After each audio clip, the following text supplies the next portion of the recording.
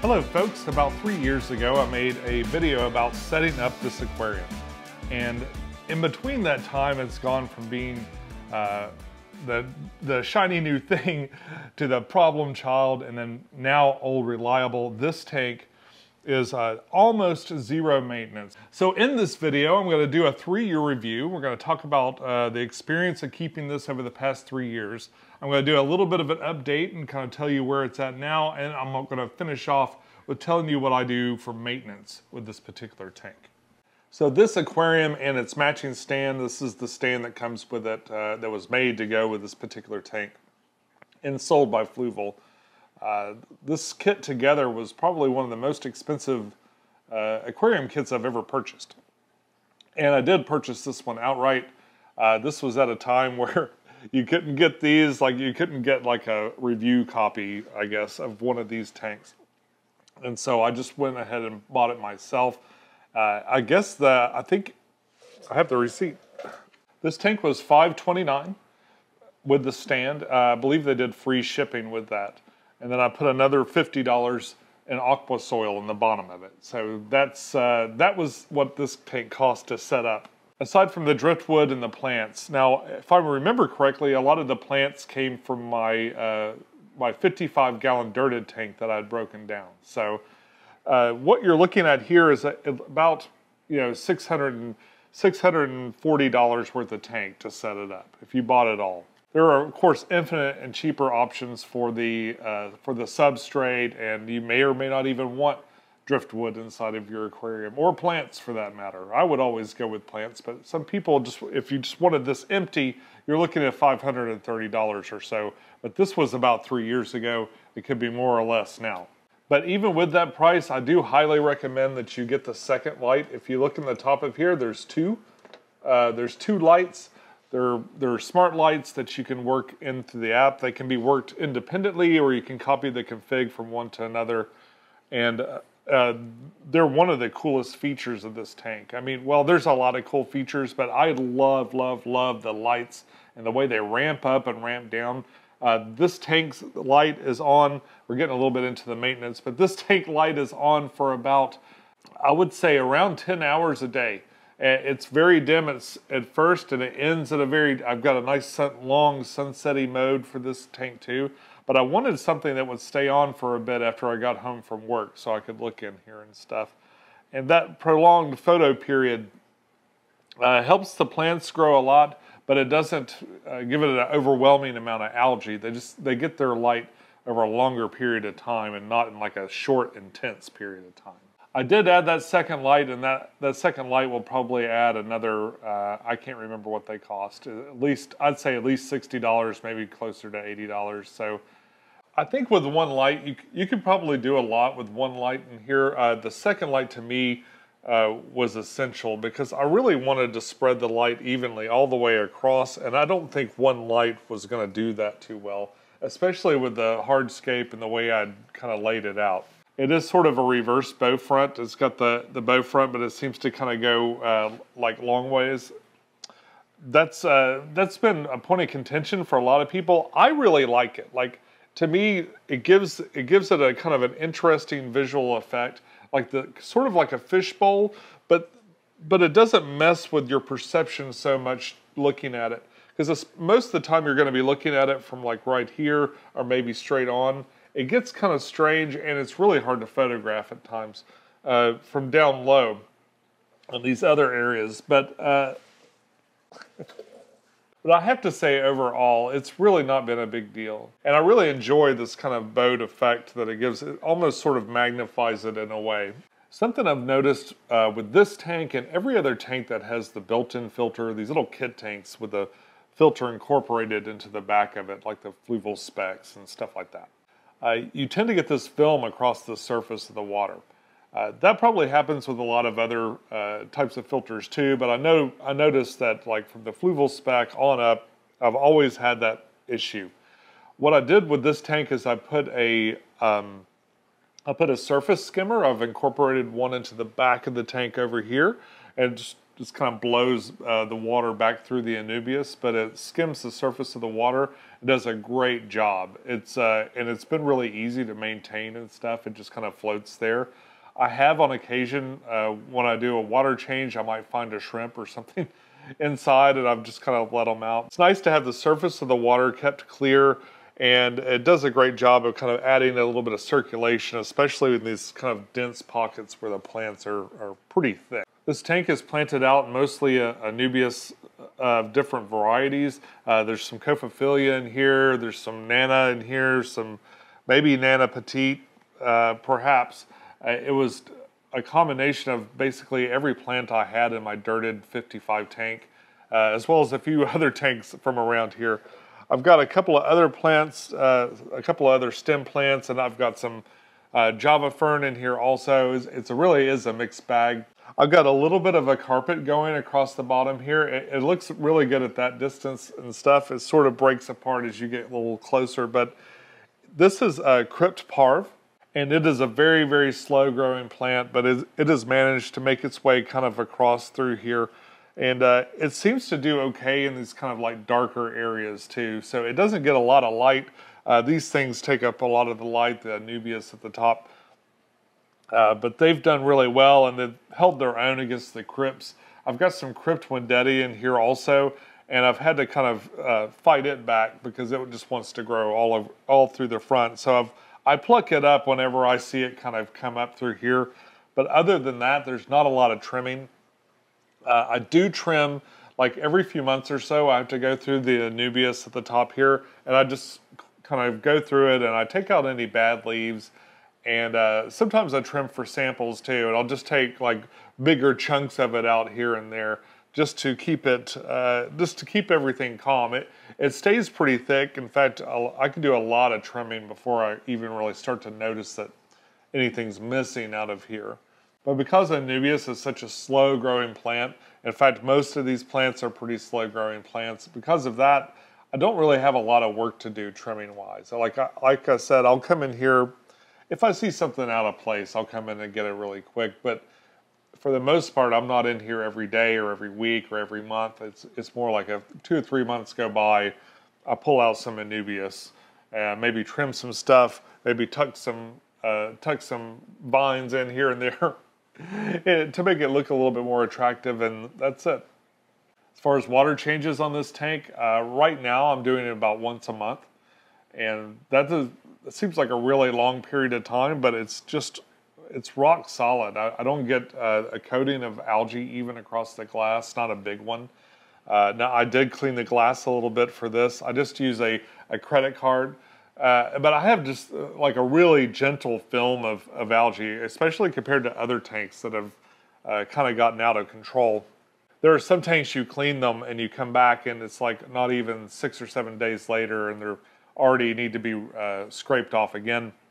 This tank will look like this for many, many, many weeks. Like I just did this today, but before I did it, you couldn't tell much.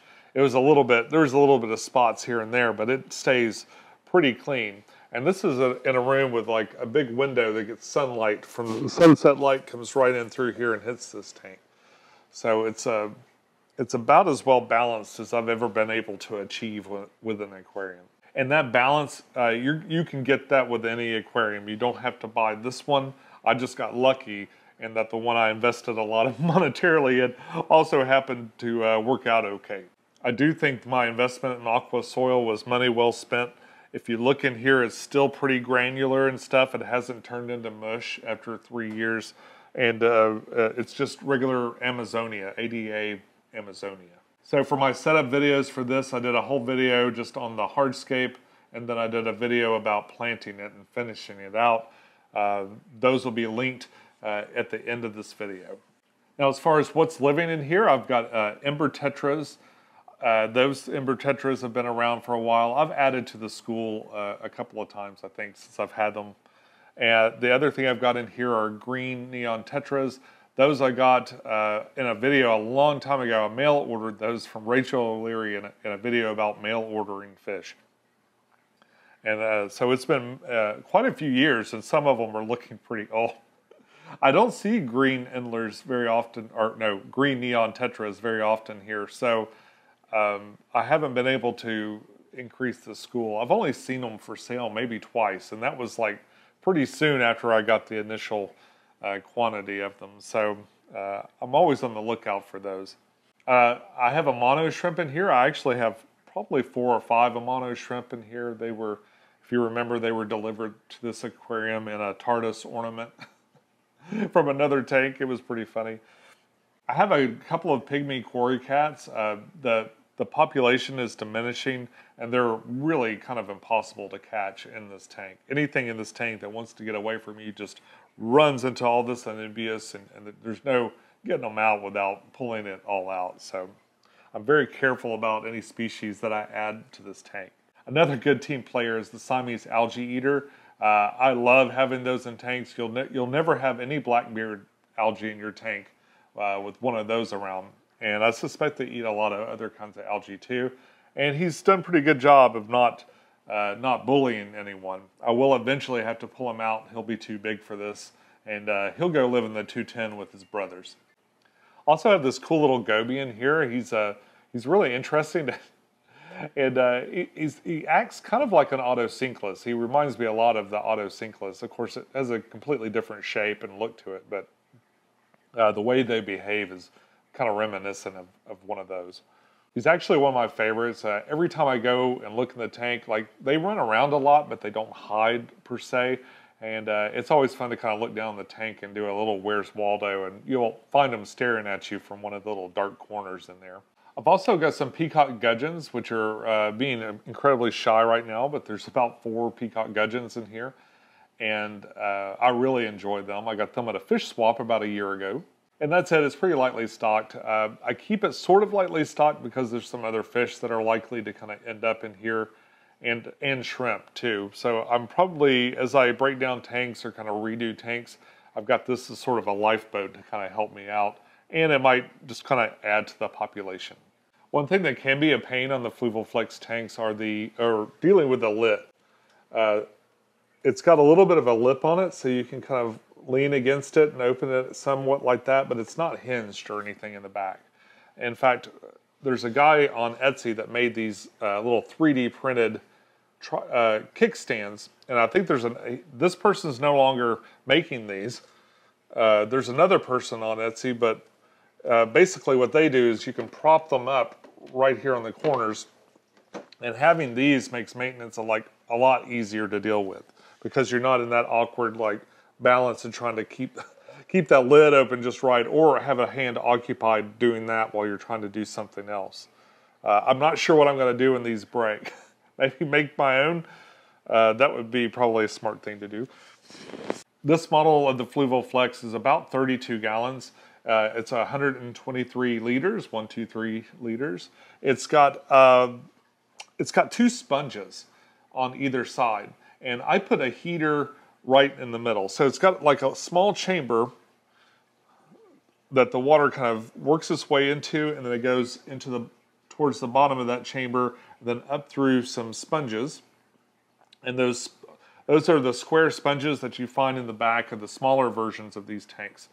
And they have, and then they have little cutouts inside of those sponges where you can put biological media. I pull out one of those sponges about every 6 months. I pull out one side or the other. I've got for a while I tried a product called Algone. I didn't find that it worked, and I had a period of time with this tank, like about a year, I guess it was about a year after I set it up, right before COVID. This tank was doing great, and then it just suddenly went bad, and it was terrible. Like, it had a really terrible time for about 6 months, and then kind of snapped back into place. And then lately, it's been fantastic. So for the past year or so, it's been really good, knock on wood. But during that troubled time, I tried this product called Algone. I saw actually no results from this. I saw no difference from adding this to doing anything else. But I did have a pad left over. So I'll leave this pad in there, and it's just to mark which of the filters that I've cleaned last. So basically, I'll pull one of those out. I'll kind of rinse it out I'll take some aquarium water, I'll put it into a bucket. I'll rinse that filter out in there, and I kind of rinse the media off a little bit in there, and I squeeze it out, and then I put all the media back and I put it in here, and then I throw that Algone pad over onto the other side so I know to do that one next time. And in this way, I'm really, really careful. I've never noticed like a low amount of flow in there. I do it just because it feels like I should, periodically clean those filters out a little bit, or kind of keep them from getting too clogged down. I've never noticed that the water flow slows down or anything like that, but I do that periodically. I'll take one and then the other one. So right in the middle of this thing there's an opening, and that's a place where you can put a heater. You do have to watch out because with all of these tanks, what will happen is as things evaporate, and I wanted to mention too that the way this lid is made, everything is covered.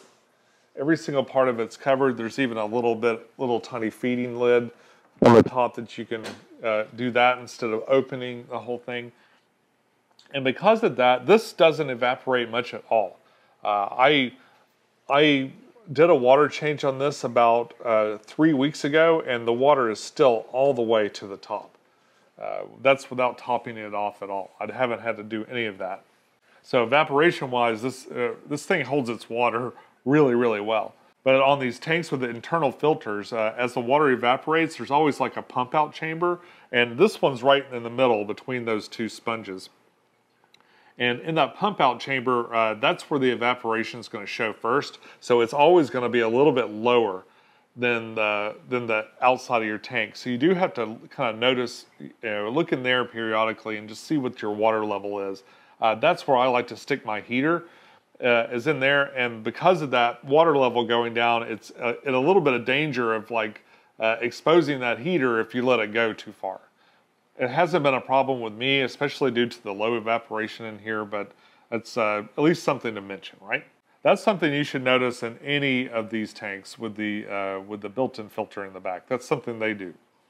So of course they have different versions of this tank. They have the 15-gallon, which I've featured on this channel before, and they have a 9-gallon, which I've never set up before, but will be setting up at my club meeting next month. And one lucky person at that meeting is going to receive this fully aquascaped tank. Tanner is going to come and do plants in there. I'm going to do hardscape, and he's going to do the plants, and we're going to team up on that. And I don't know, have fun doing that project. And then we're going to give it away. I'm planning to shoot a video, probably be sort of an abridged setup video for this tank. So that'll be interesting to see. Look forward to that soon. Aside from the size, the biggest comparison to make between the small ones and this one is the lighting. The light in this bigger one is so good. It's far superior to the other ones. I think you can do a lot with the lights in the other tanks, but they're not nearly as interesting as these, at least to me. That's the big difference between the two, in my opinion, aside from the size, of course. This stand fits with the tank really well. It's got some interesting shapes to it, but it's also kind of indistinct and demure. It doesn't take away from the aquarium at all. There's plenty of room in here, and a little bit of there's a shelf, and then a lot more room under there if you want to do something else. If you wanted to incorporate a canister filter or just store a bunch of stuff, there's plenty of room in there for that. And that's about it. I'd be curious to know what you think of this tank. Do you have one? Would you be interested in one? I'd love to know. And folks, that's all I got for you this week. Until next time, follow your bliss, keep a clean tank, and I'll see you soon. If you'd like to know more about the setup or the ongoing story of this tank, you can look at this playlist right here. If you'd like to see something YouTube thinks you would like, you can click right here. Of course, subscribe. I'd love to see you again. Bye-bye.